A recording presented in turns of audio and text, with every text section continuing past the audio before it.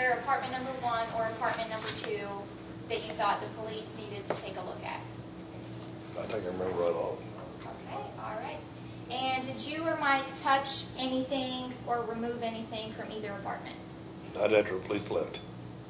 Okay. Those are all the questions that I have for you, Mr. Pickard. Please answer any questions the defense may have.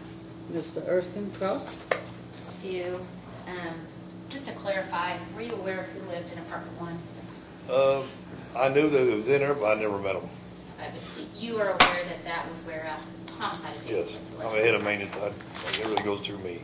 Okay, and then apartment 2, that's the other apartment in the Yes. house? Okay.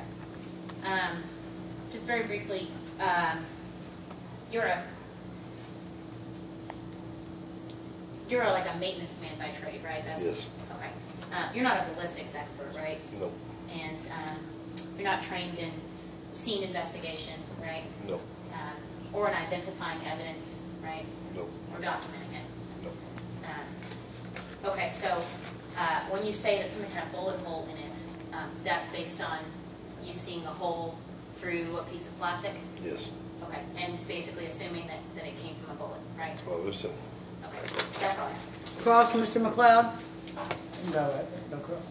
Any redirect? No redirect, Your Your Honor. excuse, sir? Thank you. And thank you. Well, I'm wondering if it's a good time to break for lunch. I see some smiles. Is it a good spot? It is, Your Honor. Okay.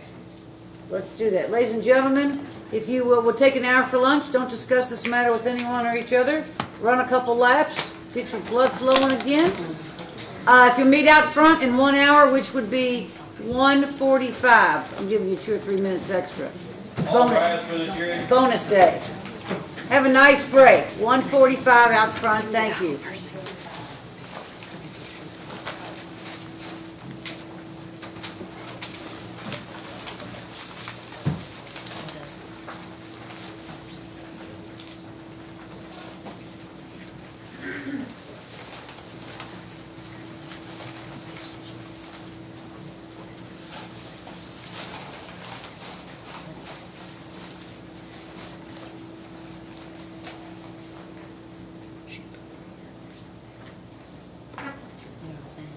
All right.